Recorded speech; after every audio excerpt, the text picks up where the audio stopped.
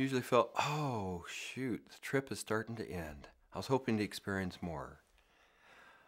Often the hallucinations were so vivid and so full of character, and you're communicating with some entity that's trying to relay some message or picture to you, that's the focus. But as you'd start to come down, often the yellow, green, brown swirling lines would come back, and the deep brown, dark, soothing voice would come back.